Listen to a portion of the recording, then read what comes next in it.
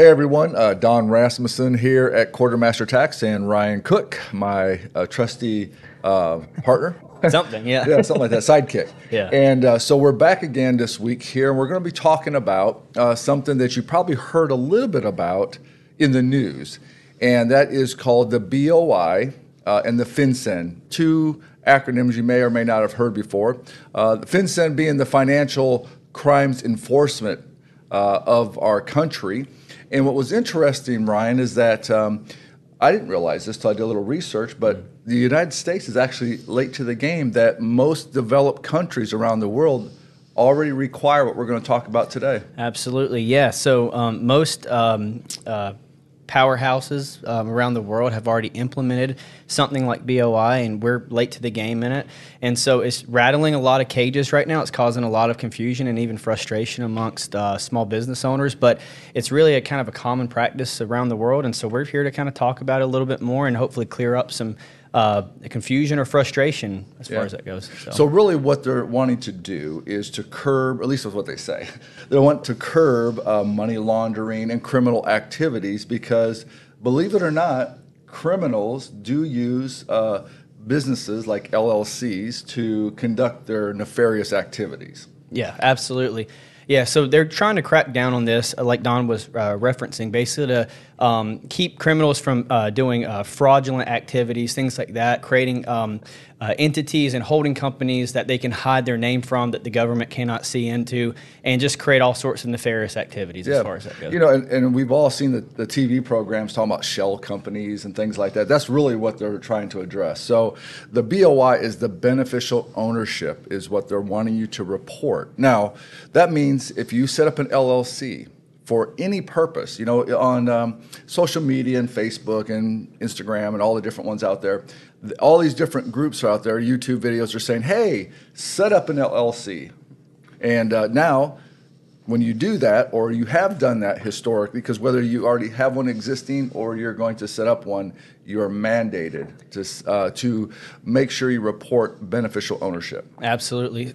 So, Don, one of the big questions that we've heard a lot is, what if I started my business? Well, first of all, let me ask this question. When does this go into effect? So it went into effect January 1st of this year. Okay. So you have until the end of the year to get it completed. Mm-hmm. Now, I wouldn't wait till last minute. I would make sure that you, and we're going to talk further a little bit about what that looks like, but the reality is you have from January 1st of 2024 to the end of 2024 to make sure this is done. Awesome. And what if we already had a business started before this happened? Do we still have to file that? Absolutely, yeah, because any LLC that's ever been created, if you created it for just a little side hustle, if you decide to buy real estate, it's got to be reported. Yeah, and that's a big thing. And there, from what I understand, there's some pretty heavy penalties if you don't comply to this. I believe it was around $500 a day, civilly, like a civil penalty of $500 a day if you don't file it.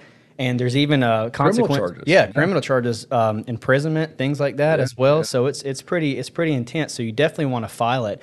But you know, the big question also is who has to file it? There's a lot of confusion about who has to file it. So could you go through that just a little bit on there? Yeah. So if you have at least 25% ownership in an LLC, so let's say you have multiple owners inside the LLC, like a group maybe invested into real estate, whatever the case is. Everyone who has at least 25% ownership or greater has to be in this document or this filing.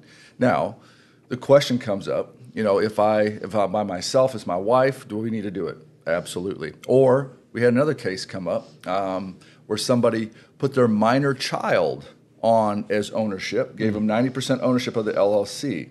So what happens in that scenario, the child doesn't have to until they become an adult, but the parent has to.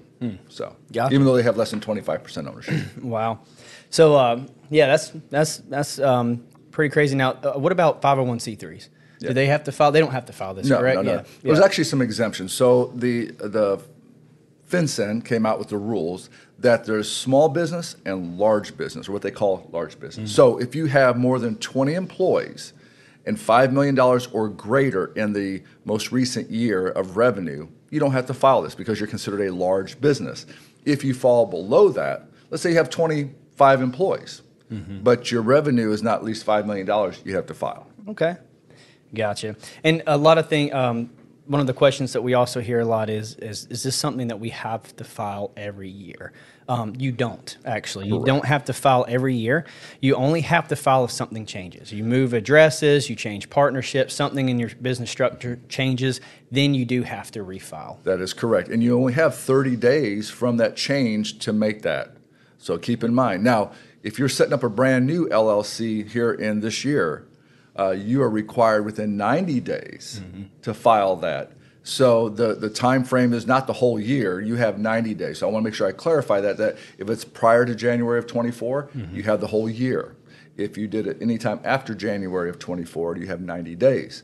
So who goes on there? If you are, of course, the one who set up the LLC, when I say set up, I'm the owner, as an example, then I'm going to be on that BOI filing. But if I have my attorney or a paralegal who's actually doing the filing, they have to be on there as well. Not necessarily as a ownership or ownership interest, but you have to make sure that they're on there as filing the LLC. Gotcha. Well, that's good. Yeah, so like I said, this is something that a lot of our clients that call in, some of them aren't even aware that this change has even taken place. Some of them are. And like I said, there's just a lot of confusion around it. And so, we want to make sure that our clients and those future clients definitely have some clarity around this. And we have a solution to be able to take care of this as well. We do. Absolutely. Yeah, we've actually, one of the questions that comes up, and just kind of back up a little bit, it's called the Corporate Transparency Act. That's what's created all this here.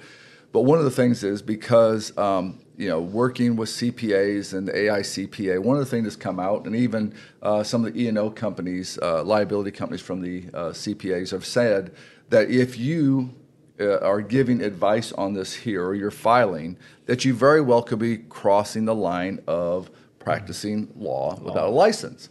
So what we've done is we have a great attorney group that we work with, that we've developed a relationship, or let me say this, we've had a relationship with them for about 5 years, who's actually helped created a portal for you to be able to go in there, and they will file everything and make sure everything is compliant, that you're not missing anything. Very reasonable. Now, you could do this on your own. You could go to the website, the BOI website, do everything you're on your own. But if you want to make sure everything is done correctly, the T's are crossed and I's are dotted, very nominal charge to do so, and they make sure everything is compliant. That's awesome.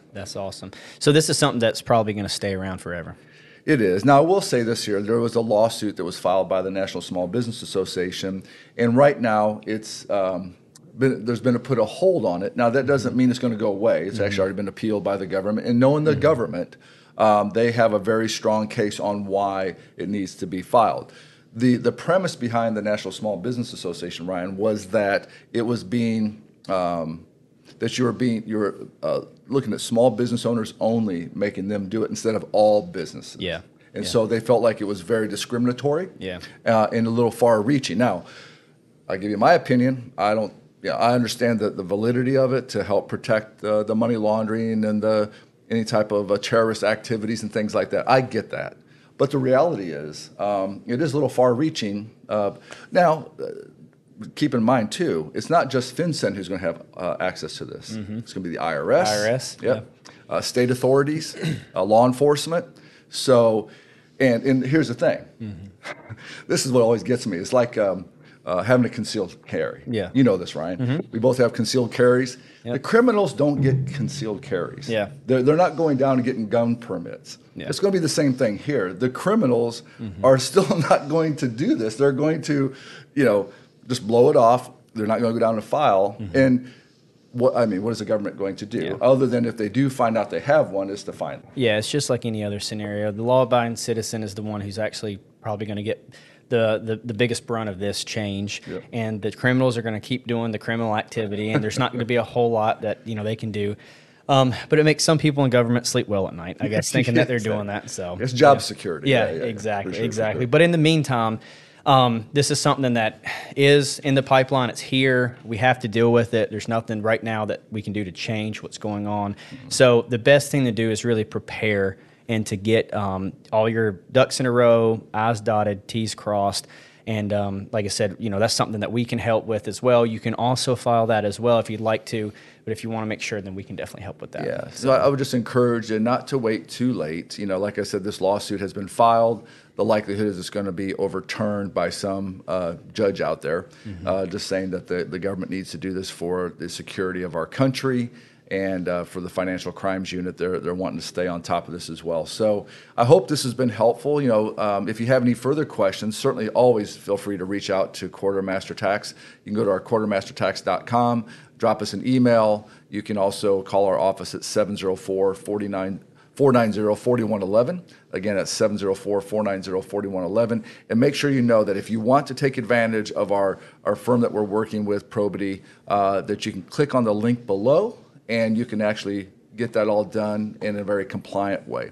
Again, thank you very much for tuning in. Ryan, thanks so much. It's been a great conversation about new compliance issues. And until next time, we'll talk to you later. Bye-bye.